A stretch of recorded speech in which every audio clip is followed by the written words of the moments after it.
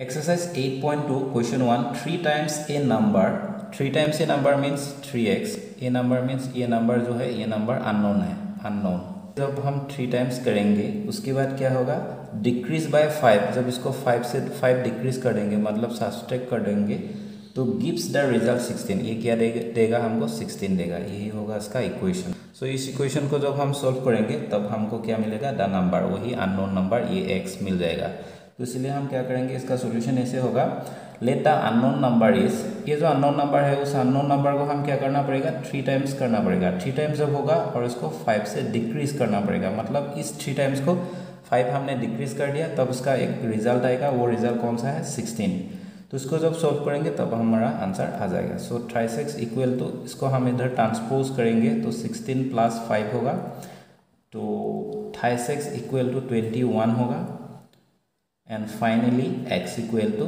ये 3 से 21 को डिवाइड करेंगे 21/3 सो इसको जब कैंसिल करेंगे 7 आएगा सो x का वैल्यू निकल के आएगा 7 यही होगा इसका answer question 2 the some of 3 consecutive multiples of 3 is 333 find the multiple तो पहला मल्टीपल्स होगा x दूसरा वाला होगा x + 1 एंड तीसरा वाला होगा x + 2 ये सब क्या होगा कंसेक्यूटिव मल्टीपल्स है लेकिन ये मल्टीपल्स किसका है 3 का है तो इसीलिए हम सभी के साथ 3 को मल्टीप्लाई करेंगे सो 3x होगा पहला मल्टीपल्स 3 ब्रैकेट x + 1 होगा दूसरा मल्टीपल्स 3x + 2 होगा तीसरा मल्टीपल्स सो इन सभी मल्टीपल्स को जब हम ऐड करेंगे ऐड करने के बाद इसका वैल्यू कितना होगा 333 तो इसी इक्वेशन को जब हम सोल्व करेंगे तभी इसका आंसर आ जाएगा Let 3 consecutive multiple of 3 as 3x,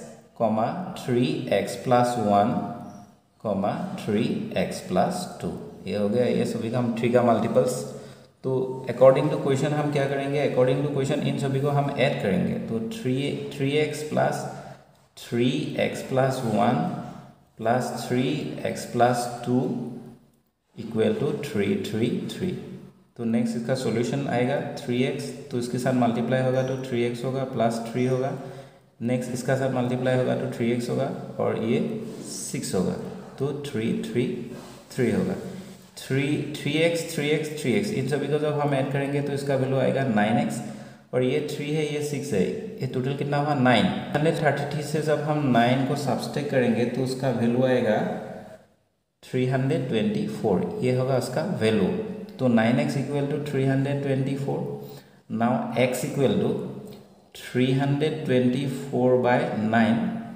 324 को जब हम 9 से डिवाइड करेंगे तो उसका वैल्यू आएगा x = 36 ये होगा x का value therefore first multiple is equal to 3x so 3 × 36 so 108 second multiple is equal to 3x + 1 so 3x का वैल्यू होगा 36 + 1 मतलब 3 × 37 सो इक्वल टू 111 ये होगा second multiple and the third multiple is equal to 3 bracket x + 2 so 3x का value होगा 36 + 2 सो 3 × 36 का 36 + 2 = 38 equal to होगा 114 ये होगा उसका answer question 3 the length of a rectangle is 16 metre less than 2 times of its breath अगर breath को जब हम 2 टाइम्स करेंगे उसके बाद जब 16 मीटर लेस कर देंगे तब क्या निकल के आएगा इसका लेंथ निकल के आएगा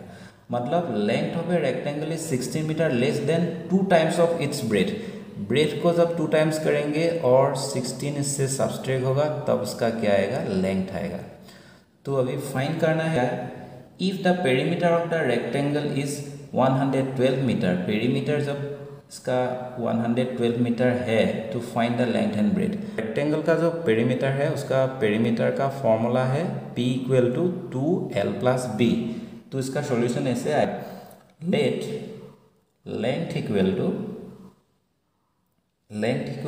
L and breadth equal to B according to question length equal to 2 breath -16 ये लेंथ का जो स्टेटमेंट दिया है लेंथ कितना होगा ब्रेथ का 2 गुना होके 16 सब्सट्रैक्ट होगा। Perimeter equal to 112। सो इस पेरीमीटर की जगह पर हम ये फॉर्मूला पुट करेंगे। सो 2l plus B equal to 112। अभी क्या करेंगे, ये 2 से इसको डिवाइड करेंगे तो l प्लस बी इधर रहेगा और इधर क्या होगा 112 को जब 2 से डिवाइड होगा तो 2 5 जा 10, 2 6 जा 12, तो वैल्यू आएगा 56। नेक्स्ट अभी हम क्या करेंगे, ये जो l का जो वैल्यू दिया है ये इक्वेशन 1 है, मान लो ये इक्वेशन 1 हमने कर दिया। ये जो इक्वेशन दिया है इसको हम इधर पुट करेंगे। सो 2b minus 16 plus b equal to 56। तो 2b plus b equal to कितना होगा 3b होगा, इक्वल टू ये 16 को इधर ले जाएंगे 56, 16 को जब इधर लाएंगे तो प्लस होगा 3b इक्वल टू, इन दोनों को जब हम ऐड करेंगे तो टोटल वैल्यू आएगा 72 होगा टोटल वैल्यू। अगेन b का वैल्यू हम फाइंड करेंगे, b इक्वल टू 72/3, इससे जो b कैंसिल होगा 3 2 जा 6 एंड 3 4 जा 12। सो b का वैल्यू कितना निकल के आया गया, b का वैल्यू निकल के आया 24। Therefore putting b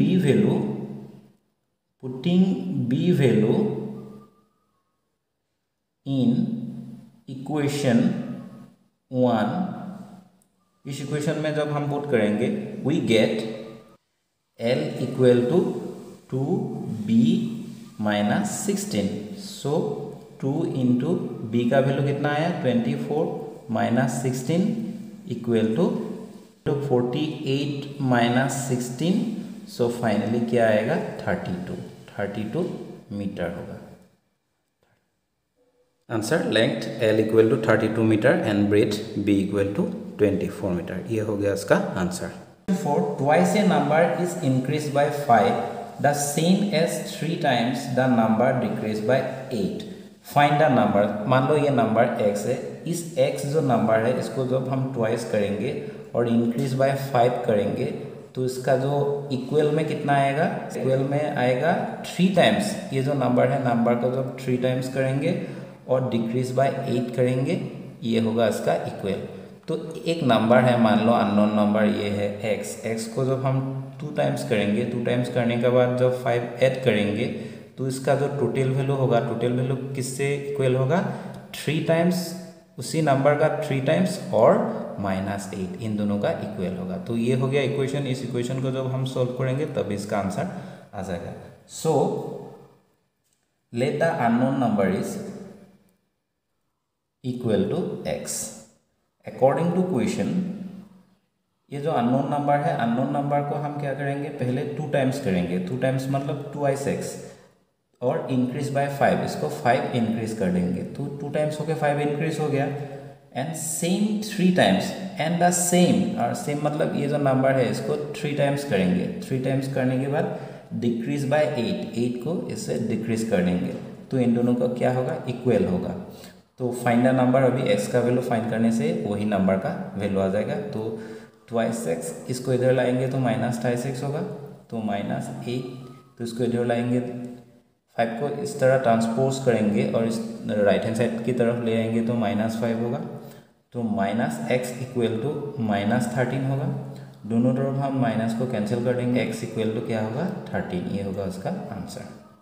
question 5, A notebook and A pen together cost 162। So notebook and pain in दोनों को जब हम ऐड करेंगे तो इन दोनों का टोटल वैल्यू कितना आएगा 162 आएगा। The cost of pen is 30, more than 5 times the cost of notebook. ये जो नोटबुक है, नोटबुक को मान लो हमने अगर x मान लिया तो उसको जब हम 5 टाइम्स करेंगे, 5 टाइम्स करने के बाद इसके साथ जब हम 30 ऐड कर देंगे तब क्या होगा, इन दोनों को जब ऐड करेंगे तभी इसका क्या आएगा 162 इक्वल होगा। तो यही क्वेश्चन में दिया है, इस क्वेश्चन को हम सॉल्व करेंगे। ये जो cost of the pen is 30 more than 5 times of the cost of notebook. So note का जितना कॉस्ट होगा उस कॉस्ट को हम क्या करेंगे 5 टाइम्स करेंगे। पहले 5 टाइम्स करने के बाद उसको उसके साथ 30 ऐड करेंगे। 30 ऐड जब होगा तो इन दोनों को ऐड करके हम 162 इक्वल लिखेंगे, तब इसका क्या होगा इक्वेशन बन पाएगा। और इस इक्वेशन को जब हम सॉल्व करेंगे तभी इसका आंसर आ जाएगा। The cost of the notebook and the cost of the pen equal to 5 times करना पड़ेगा। नोटबुक को 5 टाइम्स जब करके इसको 30 जब ऐड करेंगे तभी इसका पेन का कॉस्ट निकल के आएगा। तो ये बनेगा इसका वैल्यू। तो अकॉर्डिंग टू क्वेश्चन के अकॉर्डिंग क्या दिया है, इन दोनों को जब हम ऐड करेंगे 5x + 30, इन दोनों को जब हम ऐड करेंगे, मान लो इसे ब्रैकेट कर दिया, इन दोनों को ऐड करने के बाद इसका वैल्यू कितना आना चाहिए, 162 आना चाहिए। तो x + 5x = 6x होगा। इसको इधर लाएंगे तो 162 - 30 होगा, तो 132 आएगा। 132 वैल्यू रहेगा। तो x का वैल्यू हम कैसे फाइंड करेंगे, 132/6। सो 6 2 = 12 एंड 6 2 = 12। सो x का वैल्यू निकल के आ गया 22। मतलब ये x का वैल्यू मतलब नोटबुक का प्राइस हो गया 22। Therefore the cost of the notebook equal to x equal to 22 and the cost of the pen equal to 5x + 30 into ये x की जगह पर हम 22 लिखेंगे, 22 + 30 होगा। सो इन दोनों को जब मल्टीप्लाई करेंगे तो इसका वैल्यू आएगा 110। 10 + 30 जब ऐड होगा 140 होगा पेन का cost. Question 6, present as of वानी is 4 times the present as of her sister माला। अगर माला का एज हमने कंसिडर कर लिया कि x है तो वानी का एज कितना होगा, 4x होगा। तो ये हो गया इसका इन दोनों का प्रेजेंट एज। माला का एज अगर x है तो वानी का एज कितना होगा, 4x होगा। आफ्टर 10 ईयर्स, आफ्टर 10 ईयर्स मतलब 10 years after, 10 years after, after का मतलब क्या होगा, ऐड होगा। ये जो माला का एज है, माला का एज के साथ 10 ऐड होगा एंड वानी का जो एज है उसके साथ भी 10 ऐड होगा। तो इन दोनों को जो 10 ईयर्स आफ्टर इन दोनों का एज ये होगा। लेकिन क्वेश्चन में क्या दिया है, wise वानी's as will be 4 times माला's as. का एज ये है 4x + 10। सो वानी का एज जो भी है उसको 2 टाइम्स करना पड़ेगा। तो माला का एज कितना होगा, 4 टाइम्स करना पड़ेगा। इन दोनों को जब तब इक्वल हो पाएगा। वानी का जो एज है, वानी का एज जब 2 टाइम्स होगा, आफ्टर 10 ईयर्स वानी का एज जब 2 टाइम्स होगा तो माला का एज कितना होगा, 4 टाइम्स होगा। तब इन दोनों का एज कितना होगा, इक्वल हो पाएगा। इस इक्वेशन से इक्वल हो पाएगा, मतलब उन दोनों का एज इक्वल नहीं होगा, ये इक्वेशन इक्वल होगा। तो इस क्वेश्चन को हम ऐसे सॉल्व करेंगे, late present as of Mala equal to x and present as of वानी इक्वल टू 4x। तो वानी का एज कितना होगा, माला से 4 गुना ज़्यादा होगा। After 10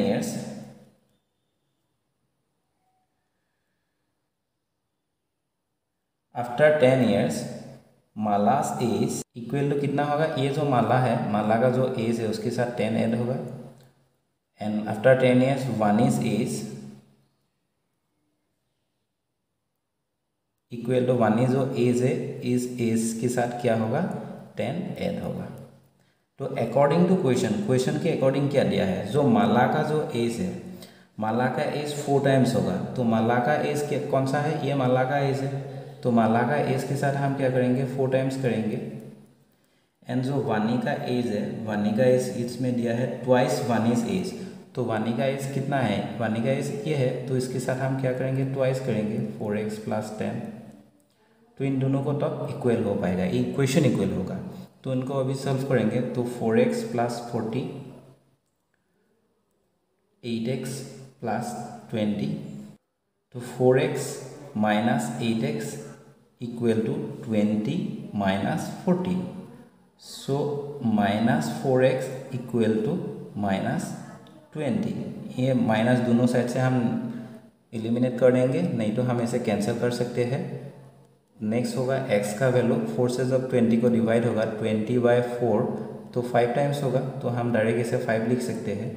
therefore present as of माला, माला का प्रेजेंट एज हम फाइंड करेंगे। Present as of Mala equal to x का मतलब कितना होगा, 5 ईयर्स होगा। एंड प्रेजेंट एज ऑफ वानी equal to 4x। So 4 into x का वैल्यू इधर लिखेंगे 5। तो 4 इंटू 5 इक्वल टू कितना होगा, 20 ईयर्स। ये होगा इसका आंसर।